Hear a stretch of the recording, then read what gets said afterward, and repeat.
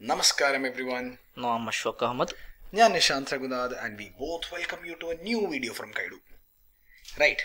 In this video, we will start a new chapter. The fourth head of income, and that is capital gains. The three heads that we already learned are salary, house property, and PGBP. That is the fourth head, that is capital gains. That is that is other sources. First of all, we will start this complete chapter structure. Okay? Sections 45 to 55 are on the screen. But here, this 45 to 55 is a numerical order. So, PGBP is 28 to 44. We have that order. 28 to 30 to 37 deductions, 40 to 44 special provisions. House property 22 to 27. Salary 15 to 17. We have 10. But here the question is we section wise order. That's a issue. That's why the structure, complete chapter structure, section order. Okay. Head start chargeability section start chargeability start that's section 45. But that's sections 45 45 46 47 48 49 15 and that's order. That's the structure. Right. Now, section 45 chargeability. So, every head in chargeability section. What is capital gains? Okay. Section 45 is the capital gain. Now, capital gain is very important points. Point by point, capital gain chargeability. Point capital asset transfer profit income earning from this particular transfer. That's the definition. Okay, sir. And that's important points. Note open. Okay, sir. Chargeability section. Yes. Section 45 is chargeability. Here, I very important points. Points capital asset transfer. These points are deeper analysis. That's this chapter. If we points analyze this chapter. Okay, sir? Okay, sir. Right. The chargeability capital asset. Capital asset split in the income tax, long term and short term.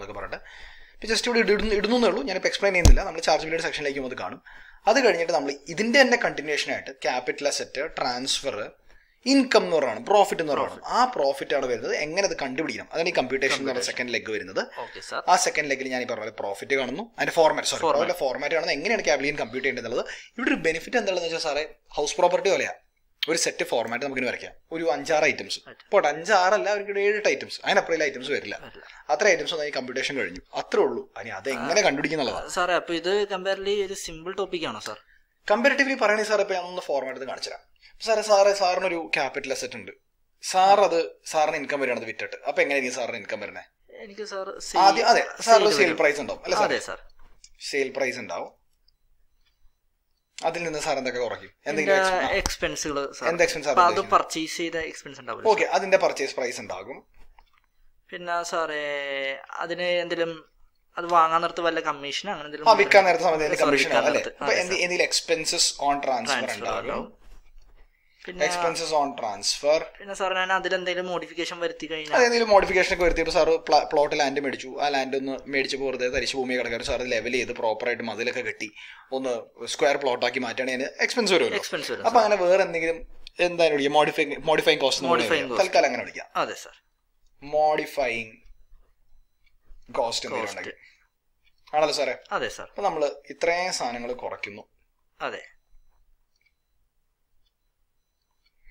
This is the income. That's sir. This is the income. This is the capital gain. This is sale price. Expenses on transfer. Purchase price. Modification cost. The sale price is full value of consideration. We deeper format. Just full value of consideration എന്ന് വിളിക്കുന്നത്. അതിൽ നിന്ന് നമ്മൾ ഇതേപോലെ തന്നെ expenses on transfer കുറയ്ക്കും. അത് കഴിഞ്ഞ് പർച്ചേസ് പ്രൈസ് അല്ല സാറേ, നമ്മൾ കുറയ്ക്കുന്ന ഐറ്റത്തിന്റെ ഒരു cost of acquisition. Cost of acquisition ആണ് നമ്മൾ അക്വയർ ചെയ്യാൻ വന്ന കോസ്റ്റ്. ഈ അസറ്റ് നമുക്ക് നമ്മുടെ കയ്യിലേക്ക് കൊണ്ടുവരാനായിട്ട് നമുക്ക് അക്വയർ ചെയ്യാനായിട്ട് വന്ന കോസ്റ്റ്. അത് കഴിഞ്ഞ് മോഡിഫിക്കേഷൻ കോസ്റ്റ് എന്നല്ല നമ്മൾ കോസ്റ്റ് ഓഫ് ഇംപ്രൂവ്മെന്റ് എന്നാണ് വിളിക്കുന്നത്. അങ്ങനെ ഇത് മൂന്നും ഫുൾ വാല്യൂ ഓഫ് കൺസിഡറേഷൻ കുറച്ച് കഴിഞ്ഞാൽ നമുക്ക് ക്യാപിറ്റൽ ഗെയിൻ അല്ലെ, ഇനി അല്ലെങ്കിൽ ക്യാപിറ്റൽ ലോസ്. എല്ലാം സെയിം ആണ്, പേര് മാത്രം വ്യത്യാസമുള്ളൂ. അപ്പോൾ ചുരുക്കി പറഞ്ഞാൽ ഇത്രയും ഐറ്റംസിൽ വരാനുള്ളൂ. ഇനി ഇത് കഴിഞ്ഞ് ഒരു ഐറ്റം കൂടി ഉണ്ട് സാർ നമുക്ക് വരുന്നത്, ഒരു സെക്ഷൻ 54 ഡിഡക്ഷൻസ് എന്ന് പറയും. 54 അത് ചില ബുക്കിൽ എക്സംഷൻസ് കാണാം, ചില ബുക്കിൽ ഡിഡക്ഷൻസ് കാണാം. ഇത് കഴിഞ്ഞാൽ വരുന്നതാണ് taxable capital gain. Okay sir, അപ്പോൾ നമ്മുടെ ക്യാപിറ്റൽ ഗെയിൻ ടാക്സബിൾ ആവില്ല, അതിൽ നിന്ന് 54 കുറച്ചിട്ട് ബാക്കിയുണ്ടെങ്കിൽ ടാക്സബിൾ ആവുള്ളൂ. ഇപ്പൊ അവർക്ക് ആപ്ലിക്കബിൾ ആവുകയാണെങ്കിൽ 54 ആപ്ലിക്കബിൾ ആണെങ്കിൽ സാർ നോക്കിയപ്പോൾ ഒരു item, 2 item, 3 item, 4 item, 5 item അല്ലേ? അത് കഴിഞ്ഞപ്പോഴേക്കും ആൻസർ ആയി. സത്യം പറഞ്ഞാൽ ഈ ചാപ്റ്റർ അപ്പോൾ നമ്മൾ പലരും പറഞ്ഞിട്ടുണ്ട് ഭയങ്കര പാടാണ്, ഫൈനലിൽ വളരെ ഇമ്പോർട്ടൻ്റ് ആണെന്നൊക്കെ. അല്ല, അതിന്റെ കാരണം എന്താ വെച്ചാൽ സാറേ ഈ 5 ഐറ്റം ഉള്ളൂ ഇതിൽ. പക്ഷേ ഈ 5 ഐറ്റം എല്ലാ സാഹചര്യങ്ങളിലും എല്ലാ കേസസിലും എളുപ്പം കിട്ടിയെന്ന് വരില്ല. ചിലപ്പോൾ നമുക്ക് ഇവനെ കിട്ടിയെന്ന് വരില്ല, ചിലപ്പോൾ നമുക്ക് ഇവനെ കിട്ടിയെന്ന് വരില്ല, ചിലപ്പോൾ ഇവനൊരു പ്രശ്നം ഉണ്ടാവും, ചിലപ്പോൾ ഇവനെ കണ്ടുപിടിക്കാൻ ഒരു പ്രശ്നം ഉണ്ടാവും. അപ്പോൾ പറഞ്ഞു വന്നു കഴിഞ്ഞാൽ ഒരു 5 ഐറ്റമേ സാർ. അപ്പോൾ നല്ല രീതിയിൽ തല പോകേണ്ടി വരുമല്ലോ. അതെ, ചെറുതായിട്ട് ഒന്ന് തല പുകയ്ക്കേണ്ടി വരും. ദ റീസൺ ബീങ് ഫോർമാറ്റ് സിമ്പിളാണ്, പക്ഷേ ഇതിലെ ഓരോ item full value of consideration, cost of acquisition, cost of improvement, അതിനൊക്കെ ഒരു ഡീപ്പർ ലെവൽ അനാലിസിസ് വേണ്ടി ചിലപ്പോൾ കണ്ടുപിടിക്കാൻ. ഇപ്പോൾ ഒരു സിമ്പിൾ എക്സാമ്പിൾ ഞാൻ സാറിന് പറയുകയാണെങ്കിൽ, എനിക്ക് കുടുംബത്തിൽ പാരമ്പര്യമായിട്ട് കിട്ടിയൊരു സ്വത്ത്, എൻ്റെ അച്ഛൻ എനിക്ക് കൈമാറിയുന്ന സ്വത്ത്, ഞാനത് വിറ്റു. അപ്പോൾ എനിക്ക് എൻ്റെ അച്ഛൻ സ്വത്ത്, എനിക്ക് ചിലപ്പോൾ കോസ്റ്റ് ഒന്നും വന്നിട്ടില്ലല്ലോ. എനിക്ക് ഇവിടെ എന്താ 0 എന്നാണ് എഴുതണ്ടേ? അപ്പോൾ സാധാരണ ഒരാൾ പറയും 0 എന്ന് എഴുതും, ഫ്രീ ആയിട്ടല്ലേ കിട്ടിയത്, കോസ്റ്റ് ഒന്നുമില്ല, എനിക്ക് പർച്ചേസ് പ്രൈസ് ഒന്നുമില്ലല്ലോ. എന്നാൽ 0 എന്നല്ല അവിടെ എഴുതണ്ടേ. അവിടെ വേറെ റൂൾസ് ഉണ്ട്. അത് വെച്ച് നോക്കി കണ്ടുപിടിച്ച് നമ്മൾ എത്തണം, വാല്യൂലേക്ക് എത്തണം, നമ്മൾ ഡിറൈവ് ചെയ്തെടുക്കണം വാല്യൂ. മനസ്സിലായി സാറേ? അതുകൊണ്ടാണ് ഈ ചാപ്റ്റർ കുറച്ച് ഇൻട്രസ്റ്റിംഗ് ആവുന്നത്. കാരണം അല്ലെങ്കിൽ എന്താ അവിടെ 5 ആയിട്ടുള്ള ഒരു ഫോർമാറ്റ് അതിൽ ആൻസർ ആയി അല്ലേ? അപ്പൊ എന്നാ ഇതൊന്നും ഡയറക്റ്റ് കിട്ടില്ല, കുറച്ച് സ്പെഷ്യൽ കേസസ് ഇവിടെ കയറി വരും. ആ സ്പെഷ്യൽ കേസസ് ആണ് സാറേ നമ്മുടെ സിലബസിലെ ദേ ഫോർമാറ്റ് ആയി കിടക്കുന്നത്. 3 സ്പെഷ്യൽ കേസസ് എന്ന് പറയുന്നത് കിടക്കുന്നത് special case of transfer, special case of FVC, special case of COA. ഇത് മൂന്നും ഈ ഒരു ഏരിയയാണ്, സത്യത്തിൽ പറഞ്ഞ ഈ സ്പെഷ്യൽ കേസ് എന്ന് പറയുന്ന ഏരിയയാണ് ഇതിനെ മൊത്തം ഭയങ്കര ഇൻട്രസ്റ്റിംഗ് ആക്കുന്നത്. അത് കഴിഞ്ഞാൽ ഞാൻ നേരത്തെ പോലെ സെക്ഷൻ 54 ഡിഡക്ഷൻസ് അത് വളരെ രസമാണ്. 54 GB ആണത്. ചെറിയൊരു എറർ വന്നാണ് കറക്റ്റ് കേട്ടത്. ഓക്കെ സാർ, 54 to 54 വേണമെങ്കിൽ H എന്ന് വിളിക്കാം. 54H അതിന് ആപ്ലിക്കബിൾ ആവുന്ന റേറ്റ് തന്നെയാണ്. പിന്നെ അത് കഴിഞ്ഞ് ലാസ്റ്റ് വരുന്ന ടാക്സ് റേറ്റ്. സാർ ഈ ഒരു ഹെഡിന് പ്രത്യേകം എന്താ അറിയും, നമ്മൾ ഇത്രയും കണ്ട സാലറി, ഹൗസ് പ്രോപ്പർട്ടി, PGBP അതൊക്കെ SSCയുടെ ടാക്സ് റേറ്റിന് സ്ലാബ് റേറ്റ് ആണ്. SSCക്ക് എന്താണ് റേറ്റ്? ഒരു 4 ടാക്സ് ചെയ്യപ്പെടും അല്ലേ? ക്യാപിറ്റൽ ഗെയിൻസ് കൊടുത്തത് സാറേ, this is the first head of income wherein we'll come across items that are taxed in flat rates. അതായത് ഫിക്സ്ഡ് റേറ്റിൽ ടാക്സ് ചെയ്യുന്ന ഐറ്റംസ് വരുമ്പോൾ സ്ലാബ് ഒന്നും നോക്കേണ്ട ആവശ്യമില്ല. മറിച്ച് ഇന്ന റേറ്റ് ഇപ്പോൾ ലോങ് ടൈം ക്യാപിറ്റൽ ഗെയിൻ ഉണ്ടോ 20%, ആളുടെ സ്ലാബ് നോക്കണ്ട, അയാളുടെ ഇൻകം 0 to 2.5 lakh ആണോ, 2.5 to 5 lakh ആണോ, 5 to 10 നോക്കണ്ട, നേരെ 20%. ഓക്കെ സാറേ? റൈറ്റ്. അപ്പോൾ ആ ടാക്സ് റേറ്റ്സിലും ഇവിടെ വളരെ വളരെ ഇൻട്രസ്റ്റിംഗ് ആയിട്ടുള്ളതാണ്. കാരണം നമുക്ക് കഴിഞ്ഞ 3 ഹെഡിലും ടാക്സ് റേറ്റ് എന്നുള്ള ഒരു ഏരിയ പഠിക്കാനുണ്ടായില്ല അല്ലേ സാറേ? സാലറി ഇല്ല, ഹൗസ് പ്രോപ്പർട്ടി ഇല്ല, PGBP ഇല്ല. നമുക്ക് ഈ ടാക്സ് പ്ലാനിലൊക്കെ സ്കോപ്പുള്ള നല്ല രീതിയിൽ സ്കോപ്പുള്ള ഏരിയയാണ്. അപ്പോൾ ഇതാണ് നമ്മുടെ കംപ്ലീറ്റ് ചാപ്റ്ററിന്റെ ഒരു സ്നാപ്ഷോട്ട് എന്ന് വേണമെങ്കിൽ പറയാം, ഒരു ബ്ലൂ പ്രിന്റ്, നമ്മുടെ ഹാക്കിന്റെ ബ്ലൂ പ്രിന്റ്. റൈറ്റ്. അപ്പോൾ ചാർജബിലിറ്റി, കമ്പ്യൂട്ടേഷൻ എന്നുള്ള മെയിൻ 2 ഹെഡ് ഉണ്ട്. ചാർജബിലിറ്റിയുടെ അകത്ത് നമ്മൾ കുറച്ച് കാര്യങ്ങൾ കാണുന്നു, അവിടെ നിന്ന് കണക്ട് ചെയ്ത് നമ്മൾ ഈ കമ്പ്യൂട്ടേഷനിലേക്ക് പോയി സ്പെഷ്യൽ കേസസിലേക്കോ ഡിഡക്ഷൻസിലേക്കോ ടാക്സ് റേറ്റിലേക്കോ പോകും. ഒരു സ്റ്റോറി പോകണമല്ലോ, നമുക്ക് പോവാം. ഓക്കെ സാർ, നമുക്ക് സ്റ്റോറി തുടങ്ങിയാലോ? തുടങ്ങാം സാർ. Yes, right. ഒന്ന് സൂം ചെയ്തോട്ടെ സാറേ. Okay sir. അപ്പോൾ ഇതൊന്നും കൂടെ ഞാൻ ആ സെയിം സ്ട്രക്ചർ ഇട്ടിരുന്നേ ഉള്ളൂ. Let's go to ചാർജബിലിറ്റി. സാറേ ഈ എഴുതേണ്ട first line sir വായിക്കാമോ? Any profit or gains arising from the transfer of a capital asset affected during the previous year to an assessee is taxable under the head capital gains. അതെ. അപ്പോൾ കുറച്ച് കാര്യങ്ങൾ ഞാനിവിടെ highlight ചെയ്യാൻ പോണേ സാറേ. Sir. Any profit or gains അല്ലേ? Any profit or gains. Okay sir. അങ്ങനെ നടക്കുന്നുണ്ട്. From the transfer of A capital asset affected during the previous year, അത് ട്രാൻസ്ഫർ നടന്ന കൊല്ലം is taxable under the head capital gains. Okay sir. അപ്പോൾ ഇത് പറഞ്ഞു കഴിഞ്ഞാൽ profit or gains, അപ്പോൾ ലോസിനല്ല, profit or gains ആയിരിക്കണം. അല്ല, ലോസ് വരാലോ.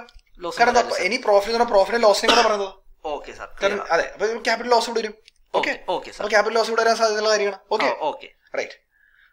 അപ്പോൾ ഇവിടുത്തെ ഞാൻ ഹൈലൈറ്റ് ചെയ്ത വാക്കുകളെ ഞാൻ അടിയിൽ ഒന്നുകൂടെ ബുള്ളറ്റ് പോയിന്റ്സ് ആയിട്ട് ചെയ്തിട്ടുണ്ട്. there should be a capital asset. തീർച്ചയായിട്ടും ഒരു ക്യാപിറ്റൽ അസറ്റ് വേണം. ആ ക്യാപിറ്റൽ അസറ്റ് ട്രാൻസ്ഫർ ചെയ്യപ്പെടണം. ആ ട്രാൻസ്ഫറിൽ നിന്നൊരു പ്രോഫിറ്റ് വരണം അല്ലേ? ആ പ്രോഫിറ്റ് ആണ് നമ്മൾ ക്യാപിറ്റൽ ഗെയിൻ എന്ന് പറയുന്നത്. ഇനി ഇത് ടാക്സബിൾ ആവും എപ്പോൾ? ഞാൻ നേരത്തെ പോലെ സാറേ നമുക്ക് ഡിഡക്ഷൻസ് ഉണ്ട്. ആ ഡിഡക്ഷൻസ് അല്ലെങ്കിൽ എക്സംഷൻസ് പല പല പേരുകളാണ് വിളിക്കുന്നത്. ഇപ്പൊ നമ്മുടെ ബുക്കിൽ നോക്കിയാൽ തോന്നുന്നു സാറേ, ഞാൻ നമ്മുടെ ബുക്കിൽ എന്ത് എഴുതിയേക്കണം നോക്കട്ടെ. എനിക്ക് തോന്നുന്നു ഡിഡക്ഷൻസ് ആണെന്ന്. പക്ഷെ വേറെ പല ബുക്കുകളിൽ നമ്മൾ കാണുന്നത് എക്സംഷൻസ് എന്നുള്ള വാക്കാണ്. What ever it is, deduction ആയാലും ശരി എക്സംഷൻ ആയാലും ശരി. ആ സാറേ നമ്മുടെ ബുക്കിൽ ഡിഡക്ഷൻ ആണ്. ഒരു കാര്യം ചെയ്തേക്കാം, ഇവിടെ ഒന്ന് തിരുത്തിയേക്കാം. ഞാൻ ഇവിടെ വേണ്ട, നമുക്ക് നമ്മുടെ വാക്ക് വെച്ചിന് മുമ്പോട്ട് പോകാം. അതല്ലേ സേഫ്? അതെ സാറേ. നമുക്ക് ഡിഡക്ഷൻസ് വെച്ചാൽ not is not deductible. Okay, clear ആയല്ലോ? ക്ലിയർ ആ സർ. യെസ്. അപ്പോൾ ക്യാപിറ്റൽ അസറ്റ് ഉണ്ട്, അതിൽ നിന്നൊരു ട്രാൻസ്ഫർ നടക്കുന്നു, ആ ട്രാൻസ്ഫറിൽ നിന്ന് പ്രോഫിറ്റ് കിട്ടുന്നു. ആ profit not deductible under section 54 to 54 GB ആണെങ്കിൽ, അല്ലെങ്കിൽ ചിലപ്പോൾ സാറേ എനിക്കൊരു ക്യാപിറ്റലിന് 10 ലക്ഷം രൂപ ഉണ്ടാവും, 10 ലക്ഷത്തിൽ 54 വല്ലതും പ്രകാരം 6 ലക്ഷം രൂപ ഡിഡക്ഷൻ കിട്ടും, ബാക്കി 4 ലക്ഷം ഇല്ലേ, അതെനിക്കൊരു ടാക്സബിൾ ആവും. അതാണ് പറയുന്നത്. And it is taxable in the previous year of transfer എന്നും കൂടിയാണ് പറയുന്നത്.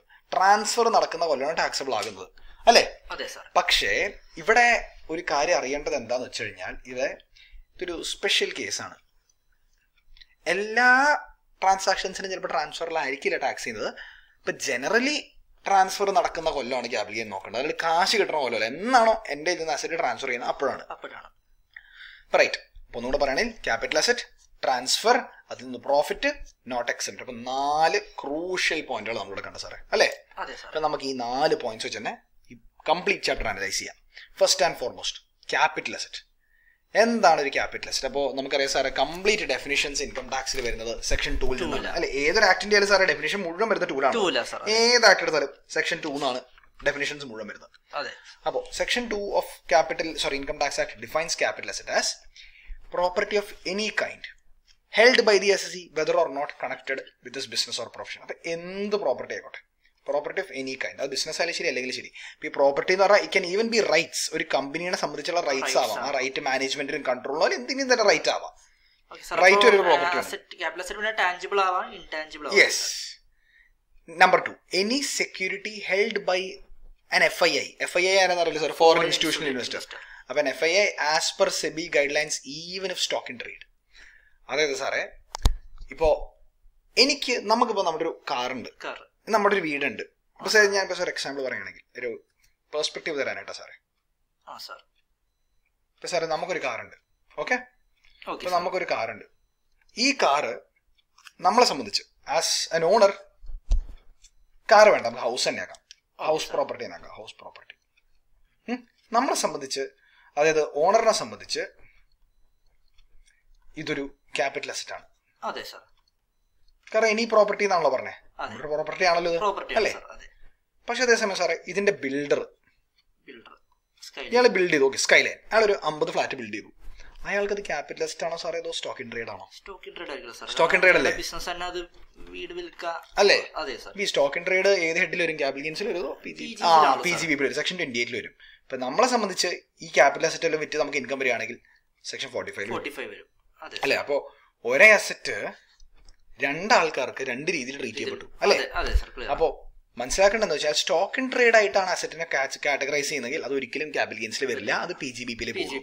പക്ഷെ അവിടെയാണ് ഈ ട്വിസ്റ്റ് കിടക്കുന്നത്. Any security held by an FII as per SEBI guide lines even if stock in trade. ഇപ്പൊ ഒരു FII എന്തെങ്കിലും സെക്യൂരിറ്റി അയാൾ ട്രേഡ് ചെയ്യാനായിട്ട് സ്റ്റോക്കായിട്ട് വെച്ചാൽ പോലും capital asset. Next, any യൂളിപ്പ് to which exemption under section 10(10)D does not apply. യൂളിപ്പ് എന്താ sir അറിയാലോ? Unit link insurance policy അല്ലേ? അതെ, നമുക്ക് പൊതുവേ ഇൻകം ടാക്സ് ആക്ട് 10(10)D പറയുന്നത് എന്താ വെച്ച് കഴിഞ്ഞാൽ, എനി സം നമുക്ക് ലൈഫ് ഇൻഷുറൻസ് പോളിസിയുടെ ഭാഗമായിട്ട് എന്തെങ്കിലും സം, ബോണസ് ആയിക്കോട്ടെ എന്തോ ആയിക്കോട്ടെ, കിട്ടിക്കഴിഞ്ഞാൽ എക്സെപ്റ്റ് ഫ്രം ടാക്സ് എന്നാണ് 10(10)D പറയുന്നത്. അതിൽ പെടാത്ത വല്ല യൂളിപ്പ് ഉണ്ടെങ്കിൽ അത് ക്യാപിറ്റൽ അസറ്റ് ആണ് പറയുന്നത്. ഓക്കെ, അപ്പൊ ഇവിടെ പെടാത്ത കുറച്ച് യൂളിപ്പുകളുണ്ട്. ബട്ട് ഇൻകം ടാക്സ് ആക്ട് നമ്മുടെ ബുക്കിൽ ഇൻകം ടാക്സ് ആക്ട് പലയിടത്തും ഞാൻ വായിച്ചേക്കടെ വെച്ച് അവർ സ്പെസിഫൈ ചെയ്യുന്നുണ്ട്, section 10(10)D does not apply for some received under യൂളിപ്പ് where premium payable under exceeds 2,50,000 and this applied on aggregate basis. സാറേ ഇതൊരു സത്യം പറഞ്ഞൊരു എക്സോസ്റ്റീവ് സ്റ്റേറ്റ്മെന്റ് അല്ല. 10(10)D അപ്ലൈ ചെയ്യാത്ത പല പല യൂളിപ്പുകളിൽ ഒരെണ്ണമാണിത്. 10(10)D അപ്ലൈ ചെയ്യാത്ത ഒരു യൂളിപ്പ് എന്ന് വേണമെങ്കിൽ പറയാം കീമാൻ ഇൻഷുറൻസ് പോളിസി അത് ലൈഫിനാണെങ്കിൽ പോലും കിട്ടില്ല. ഇപ്പൊ നമ്മുടെ 80DD പ്രകാരം വരുന്നത് അത് ഡിപ്പെൻഡന്റ് ഡിസേബിൾഡിന് വേണ്ടി നമ്മളൊരു യൂളിപ്പ് എടുത്തു കഴിഞ്ഞാൽ അതൊന്നും ഇവർക്ക് പഠിക്കാനില്ല, അതുകൊണ്ട് നമ്മൾ ഡീറ്റെയിൽ ആയിട്ട് പറയണ്ട. ബട്ട് ഇവർക്ക് അറിയാനുള്ളത് ഒരേ ഒരു യൂളിപ്പ് എക്സെപ്റ്റ് ആക്കണ ഒരേ ഒരു യൂളിപ്പ്. അതായത് ഇവിടെ വരുന്ന ക്യാപിറ്റലിസ്റ്റ് ആവുന്ന യൂളിപ്പ് ഏതാണെന്ന് വെച്ച് കഴിഞ്ഞാൽ ഇൻ കേസ് ഒരു യൂളിപ്പിന് നമുക്ക് പ്രീമിയം ഒരു കൊല്ലം 2.5 ലക്ഷത്തിന് കൂടുതൽ അടക്കേണ്ടി വന്നു കഴിഞ്ഞാൽ ആ യൂളിപ്പ് ക്യാപിറ്റലിസ്റ്റ്. ക്ലിയർ ആണല്ലോ സാറേ? യെസ്. അത് അപ്ലോഡ് ആൻഡ് അഗ്രിഗേറ്റ് ബേസിസ് എന്ന് പറയാൻ കാരണം എന്താ വെച്ചാൽ സാറേ എനിക്കൊരു 3-4 യൂളിപ്പ് ഉണ്ട് നോക്കി, അങ്ങനെ എല്ലാത്തിനും കൂടെ സാറേ ഞാൻ 2.5 ലക്ഷത്തിന് മുകളിൽ അടയ്ക്കുന്നുണ്ട്. എന്നാൽ എല്ലാ യൂളിപ്പും ക്യാപിറ്റലിസ്റ്റ് ആവും. അപ്പോൾ 2,50,000 ഒരാൾക്ക് ഒരു വർഷത്തേക്കുള്ള ലിമിറ്റ് ആണ്, പെർ യൂളിപ്പല്ല. ക്ലിയർ ആയല്ലോ സാറേ? യെസ്. അപ്പോൾ ക്യാപിറ്റലിസ്റ്റ് എന്താന്ന് കണ്ടു. അപ്പോൾ സാറേ നമ്മൾ ക്യാപിറ്റലിസ്റ്റിനെ ഒരു 3 സ്റ്റേറ്റ്മെന്റ്സ് വെച്ചാണ് ഇൻകം ടാക്സ് ആക്ട് ഡിഫൈൻ ചെയ്യുന്നത് അല്ലേ സാറേ? 3 സ്റ്റേറ്റ്മെന്റ്സ് ഉണ്ട് അല്ലേ? 1, 2, 3. ഈ ഫസ്റ്റ് നോക്കിയിട്ട് ജനറൽ സ്റ്റേറ്റ്മെന്റ് ആണ്. എനി പ്രോപ്പർട്ടി അല്ലെ? ഒരു മുറി തുറന്നിട്ട് സാർ ഇപ്പൊ ഈ മുറി നോക്കിയിട്ട് ഇവിടുത്തെ എല്ലാ അസറ്റും, അപ്പോൾ സാർ ഇവിടെ ടേബിൾ ഉണ്ട്, നമ്മുടെ ലാപ്ടോപ്പ് ഉണ്ട്, നമ്മുടെ ഡ്രോയിങ് ബോർഡ് ഉണ്ട്, ഷെൽഫ് ഉണ്ട്, ബെഡ് ഉണ്ട്, അലമാരി ഉണ്ട്, അങ്ങനെ എനി അസറ്റ് ആയാലും ഒന്നിനും എടുത്തു പറഞ്ഞില്ല. അതെ അതെ, എല്ലാ അസറ്റും നിങ്ങൾ പറയും. നമ്മുടെ ഇവിടെ എല്ലാ അസറ്റും എന്ന് പറഞ്ഞു. രണ്ടാമത്തെ security held by FII any unit, അത് സ്പെസിഫിക് ആയി എടുത്ത് ചൂണ്ടി പറഞ്ഞു ഒറ്റ ഐറ്റം അല്ലെ? പക്ഷെ മറ്റേ പറഞ്ഞില്ല. അപ്പോ ഇൻകം ടാക്സ് ആക്ട് എന്താ ഇവിടെ ചെയ്തതെന്ന് വെച്ച് കഴിഞ്ഞാൽ ഈ ജനറൽ സാധനങ്ങളിൽ ചിലപ്പോൾ ആൾക്കാർക്ക് കൺഫ്യൂഷൻ വന്നേക്കാം. സാറേ ഞാനിപ്പോൾ എൻ്റെ റൂമിൽ എൻ്റെ മുമ്പിൽ വാട്ടർ ബോട്ടിൽ ഇരിപ്പുണ്ട്, 2 പേൻ ഇരിപ്പുണ്ട്, 2 ബുക്സ് ഇരിപ്പുണ്ട്, അതൊക്കെ ക്യാപിറ്റൽ അസറ്റ് ആവുമോ? കൺഫ്യൂഷൻ വന്നില്ല. എനി പ്രോപ്പർട്ടി എന്നല്ലേ പറഞ്ഞത്, എനി അസറ്റ് എന്നല്ലേ പറഞ്ഞത്, any kind held by the asset അല്ലേ? ഇതൊക്കെ ഞാൻ തന്നെ ഹോൾഡ് ചെയ്യുന്ന സാധനങ്ങളാണ് അല്ലേ? അതാകുമോ ഇല്ലയോ? അതാണ് ക്വസ്റ്റ്യൻ. അവിടെ ഇൻകം ടാക്സ് എന്ത് പറഞ്ഞു? ക്യാപിറ്റൽ അസറ്റിന്റെ ഫസ്റ്റ് ഡെഫിനിഷൻ ഒരു നെഗറ്റീവ് ലിസ്റ്റ് ഇട്ടു. അതായത് ഈ ഫസ്റ്റ് ഐറ്റത്തിൽ വരാത്തതിന് ഒരു നെഗറ്റീവ് ലിസ്റ്റ് ഇട്ടു. ഒരിക്കലും ഇൻക്ലൂഡ് ചെയ്യാത്ത സാധനങ്ങൾ. സാറേ ആദ്യത്തെ ഒന്ന് വായിക്കാമോ? ഇൻവെന്ററി ഓഫ് എ ബിസിനസ്, അത് stock, raw material, work in progress of finished goods ആയിട്ടുള്ള സ്റ്റോക്ക് അല്ലെ? സ്റ്റോക്ക് ഒരിക്കലും ക്യാപിറ്റൽ ആവില്ല. യെസ്. തൊട്ടുമ്പോൾ ചിന്തിച്ചാൽ മതി, നമ്മളെ സംബന്ധിച്ച് നമ്മുടെ വീട് സ്റ്റോക്ക് അല്ല, അവിടെ നമുക്ക് ക്യാപിറ്റൽ. സ്കൈലൈൻ ബിൽഡേഴ്സിനെ സംബന്ധിച്ച് അവർ ബിൽഡ് ചെയ്യുന്ന ഓരോ വീടും സ്റ്റോക്കാണ്, ക്യാപിറ്റൽ അല്ല. Movable personal effects. സാറിന് മൂവബിൾ ആയിട്ട് സാറിന്റെ കയ്യിൽ വല്ലതും ഉണ്ടോ? അതൊരിക്കും സാർ ക്യാപിറ്റൽ. സാറിന്റെ പേഴ്സണൽ യൂസിന് വേണ്ടി ഉപയോഗിക്കുന്നത്. അതെ, സാറിന്റെ പേഴ്സണൽ പർപ്പസിന് വേണ്ടി മൂവബിൾ ആയിട്ട് സാറിന്റെ കാറ്, സാറിന്റെ ബൈക്ക്, എന്റെ ബൈക്ക് അല്ലേ? അതൊക്കെ മൂവബിൾ ആണ്, നമ്മുടെ പേഴ്സണൽ യൂസിന് വേണ്ടി നടക്കുന്നത്. സാർ എന്റെ വീട്ടിൽ തൂക്കിയിട്ടുണ്ട് പെയിന്റിങ് അല്ലേ? അതെ റൈറ്റ് സാറേ. ഇപ്പൊ നമ്മുടെ ലാപ്ടോപ്പ് അല്ലെ, നമ്മുടെ മൊബൈൽ ഫോൺ അല്ലേ, അതൊക്കെ പേഴ്സണൽ യൂസ് ആണല്ലോ, മൂവബിൾ ആണല്ലോ സാറേ. അപ്പൊ ഇതൊക്കെ ആക്ച്വലി ഇതില് നെഗറ്റീവ് ലിസ്റ്റ് വന്നില്ലായിരുന്നു, നമ്മൾ ഇതിനെ ഇതൊക്കെ ലാപ്ടോപ്പ് വിറ്റ് കഴിഞ്ഞാൽ ക്യാബിലിൽ എടുക്കേണ്ടി വരുന്നല്ലേ? അതെ. പക്ഷെ സാർ ഇതിന് വേറൊരു ട്വിസ്റ്റ് ഉണ്ട്, നമ്മൾ കാണാൻ പോണേ ഉള്ളത്. മൂവബിൾ പേഴ്സണൽ എഫക്ട്സ് ഒരിക്കലും ക്യാപിറ്റലിസ്റ്റ് ആവില്ല. അപ്പൊ നമ്മുടെ ഡ്രസ്സ്, നമ്മുടെ വീട്ടിലെ ഫർണിച്ചർ, വണ്ടികൾ held by the asset your family for personal use. അതാണ് ഇവിടുത്തെ ഏറ്റവും വലിയ കാര്യം. റൂറൽ അഗ്രികൾച്ചറൽ ലാൻഡ്, അതെന്താന്ന് ഞാൻ പറയേണ്ട ആവശ്യമില്ലല്ലോ, നമ്മൾ അഗ്രികൾച്ചറൽ ഇൻകത്തിന്റെ ചാപ്റ്റർ കണ്ടതാണ് അല്ലേ? മുനിസിപ്പാലിറ്റിയുടെ പോപ്പുലേഷന്റെ ബേസിസിൽ വെച്ച് ഇത്ര ഏരിയ വെച്ച് നമ്മൾ റൂറൽ ആയിട്ട് കൺസിഡർ ചെയ്യുന്നു. അങ്ങനെ റൂറൽ ഏരിയയിൽ ഒരു അഗ്രികൾച്ചർ ലാൻഡ് വന്നു കഴിഞ്ഞാൽ അത് ഒരിക്കലും ക്യാപിറ്റലിസ്റ്റ് ആവില്ല. ഭയങ്കര താല്പര്യമാണ് റൂറൽ അഗ്രികൾച്ചർ എന്നൊക്കെ ഗവൺമെന്റ് ഭയങ്കര താല്പര്യം. അത് മാത്രമല്ല sir, central government agricultural ഇൻകത്തിന്റെ taxation നോക്കുന്നില്ലല്ലോ, complete state ഗവൺമെന്റിനാണ് വിട്ടു കൊടുത്തേക്കുന്നത്. Right. 4 gold bonds issued by the central government. 5 special bearer bonds R gold deposit bonds. Sir അപ്പോൾ നമ്മളിവിടെ കണ്ടത് മൂന്ന് ബോണ്ടുകളാണ് അല്ലെ സാറേ? Gold bonds, special bearer bonds, gold deposit bonds അല്ലേ സാറേ? ഇതിനെപ്പറ്റി ഡീറ്റെയിൽസ് സ്റ്റഡി ഒന്നും കുട്ടികൾക്ക് ആവശ്യമില്ല, അത്ര അറിയേണ്ട കാര്യമുള്ളൂ. Gold bonds issued by central government എന്ന് പറഞ്ഞാൽ സെൻട്രൽ ഗവൺമെന്റ് ഇഷ്യൂ ചെയ്യുന്ന ഗോൾഡിന്റെ, നമ്മുടെ ഗോൾഡ് എന്നുള്ള അസറ്റിന്റെ പേരിൽ അതിന് അണ്ടർലൈങ് അസറ്റ് ആയിട്ട് വെച്ചിട്ട് ഇഷ്യൂ ചെയ്യുന്ന ഒരു ബോണ്ടാണ് സെൻട്രൽ ഗവൺമെന്റ് ഇഷ്യൂ ചെയ്യുന്നത്. സ്പെഷ്യൽ ബെയറർ ബോണ്ട് എന്ന് പറഞ്ഞാൽ അതേപോലെ തന്നെ സെൻട്രൽ ഗവൺമെന്റ് ഇഷ്യൂ ചെയ്യുന്ന വേറൊരു ബോണ്ടാണ്. ഗോൾഡ് ഡെപ്പോസിറ്റ് ബോണ്ട് എന്ന് പറഞ്ഞാൽ ഗോൾഡ് ഡെപ്പോസിറ്റ് സ്കീം പ്രകാരം ഇഷ്യൂ ചെയ്യുന്ന ഒരു സെക്യൂരിറ്റിയാണ്. അപ്പൊ ഈ 3 സെക്യൂരിറ്റീസും ഒരിക്കലും ക്യാപിറ്റലിസ്റ്റ് ആവില്ല. സെൻട്രൽ ഗവൺമെന്റ് ഇഷ്യൂ ചെയ്യുന്ന ഒരു 3 സ്പെഷ്യൽ സെക്യൂരിറ്റി. അപ്പോ നോർമൽ ഷെയറോ നോർമൽ ഡിബെഞ്ചറോ അതിൽ വന്നു കഴിഞ്ഞാൽ ലിസ്റ്റഡ് സെക്യൂരിറ്റീസ് വന്നു കഴിഞ്ഞാൽ എല്ലാം ക്യാപിറ്റലിസ്റ്റ് ആയി. അപ്പൊ ഈ കണ്ട 6 ഐറ്റംസ്, ഈ 6 ഐറ്റംസ് ക്യാപിറ്റൽ അസറ്റ് ആകില്ല. Okay sir. അപ്പൊ എന്തെങ്കിലും സാർ, ആദ്യത്തത് സ്റ്റോക്ക്, രണ്ടാമത്തെ movable personal effect, rural agriculture land, 3 bonds. ഇനി സാർ അടുത്ത list, movable personal effect does not include. Movable personal effects does not include. അതായത് മൂവബിൾ പേഴ്സണൽ എഫക്ട് എന്ന് പറയുന്നതായിരുന്നു ഒരു നെഗറ്റീവ് ഐറ്റം ആയിരുന്നു അല്ലേ? ഇതിപ്പോ നെഗറ്റീവിന്റെ നെഗറ്റീവ് എന്ന് പറഞ്ഞാൽ എന്താ? പോസിറ്റീവ് അല്ലേ? അല്ലേ? അപ്പൊ മൂവബിൾ പേഴ്സണൽ എഫക്ട്സിൽ നമുക്ക് കൂട്ടാൻ പറ്റാത്ത കാര്യങ്ങൾ ബൈ ഡെഫിനിഷൻ നോക്കിയാൽ മൂവബിൾ പേഴ്സണൽ എഫക്ട് ആണ്. പക്ഷേ അതിനങ്ങനെ കൺസിഡർ ചെയ്യാൻ പറ്റില്ല. ക്യാപിറ്റൽ അസറ്റ് ആയി കാണണം. അപ്പൊ നെഗറ്റീവ് ക്യാപിറ്റൽ പോസിറ്റീവ് ആയി. പോസിറ്റീവ് ആകുമ്പോൾ അത് ക്യാപിറ്റൽ അസറ്റ് എല്ലാം ക്യാപിറ്റൽ അസറ്റ് ആവും. ഒന്ന് ജ്വല്ലറി എന്താ പറഞ്ഞാൽ പറയേണ്ട ആവശ്യമില്ലല്ലോ. ഇനി ornaments made of any precious metal, precious stones ഒക്കെ വെച്ച് ഉണ്ടാക്കുന്ന എന്തെങ്കിലും ഓർണമെന്റ്സ് നമുക്ക് ഉണ്ടെങ്കിൽ അതിപ്പോ വേണമെങ്കിൽ നമ്മുടെ ഒരു ഡ്രസ്സിലേക്ക് തുന്നി ചേർത്തായിരിക്കാം അല്ലേ. അപ്പൊ നമ്മുടെ പ്രഷ്യസ് മെറ്റൽ എന്ന് പറഞ്ഞാൽ ഗോൾഡ്, സിൽവർ, പ്ലാറ്റിനം, പിന്നെ precious or semi precious stones അങ്ങനെയൊക്കെ വരാം അല്ലേ. അങ്ങനെയൊക്കെ ഓർണമെന്റ്സ് വരാം. ഇനി ഈ പ്രഷ്യസോ സെമി പ്രഷ്യസ് സ്റ്റോൺസോ ഓർണമെന്റ്സിലൂടെ വരണമെന്നില്ല, അത് ലൂസായിട്ട് വരുന്നതാകാം. വെറുതെ വരുമല്ലോ, നമ്മൾ ഡയമണ്ട്സ് വെറുതെ മേടിക്കലോ അല്ലേ. അങ്ങനെ അല്ലെങ്കിൽ ഫർണിച്ചറിൽ സെറ്റ് ചെയ്ത് വരാം, എങ്ങനെയാണ് വരാം. അതൊക്കെ ജ്വല്ലറി. സ്വർണത്തിന്റെ കട്ടിലൊക്കെ സീനാണ്. സ്വർണത്തിന്റെ കട്ടിലുണ്ടോ സാറേ? സ്വർണ്ണം കൊണ്ട് കട്ടിലുണ്ടാക്കും. കട്ടിൽ ഇപ്പൊ രാജാക്കന്മാരൊക്കെ കേട്ടിട്ടുണ്ട്. സ്വർണ്ണത്തിൽ അവരുടെ കസേരകളിലൊക്കെ സ്വർണ്ണത്തിന്റെ പണിയൊക്കെ ചെയ്യുന്നു. അതൊക്കെ ക്യാപിറ്റൽ അസറ്റ്. കാരണം സ്വർണ്ണം അല്ലേ. It doesn't matter. It is immaterial if such metal is sewn into an apparel. It is immaterial whether it's set into a furniture. പറയുന്നുണ്ടോ? It is immaterial. പിന്നെ any wearable or apparel with such above metal or stones. ഇപ്പൊ ഡ്രസ്സിലേക്ക് അങ്ങനത്തെ metal or stones. നമ്മളൊരു cinema ഉണ്ട്, കാറിന്റെ ഇതൊക്കെ സ്വർണം കൊണ്ട് പൂശിയിട്ട് ഒരു ഷാജഹാനും പരിതൊട്ടി റിപ്പോർട്ടുണ്ട്. കാറോത്ത് സ്വർണ്ണം. അപ്പൊ സാർ ഇവിടെ പ്രശ്നം എന്താ അറിയോ? ഇത് ശരിക്കും പറഞ്ഞ കോർട്ടിന് ഇന്റർപ്രിട്ടേഷനിലേക്ക് വിടേണ്ടി വരും.